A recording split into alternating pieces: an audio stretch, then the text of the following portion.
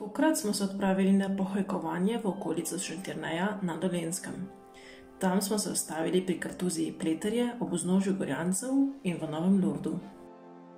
Kartuzija Pleterje je bila ustanovljena leta 1403 na Dolenjskem in je edina še delujoča kartuzija na slovanskih tleh.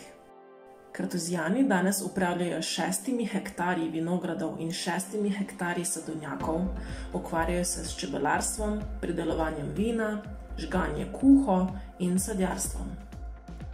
Posestvo je zakrito za 3 metre visokim in skoraj 3 kilometre dolgim obzidjem.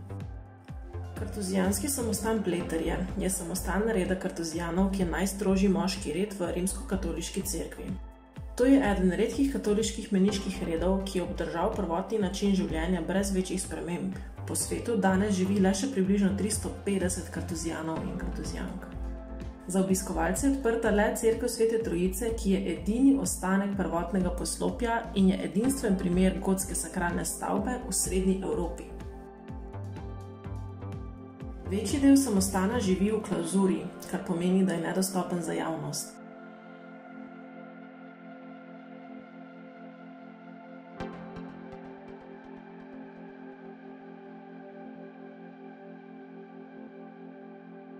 Tukaj si lahko gledamo muzej na prostem, za kar je potrebna predhodna rezervacija.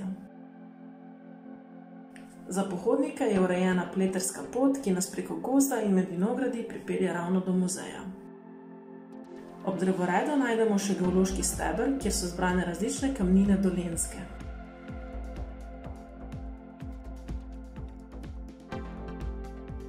Ustavili smo se še v dolenjskem romarskem kraju v Novem Lurdu pri Šentjerneju, ki je bil blagoslovljen leta 1908 ob 50-letnici lurških prikazovanj.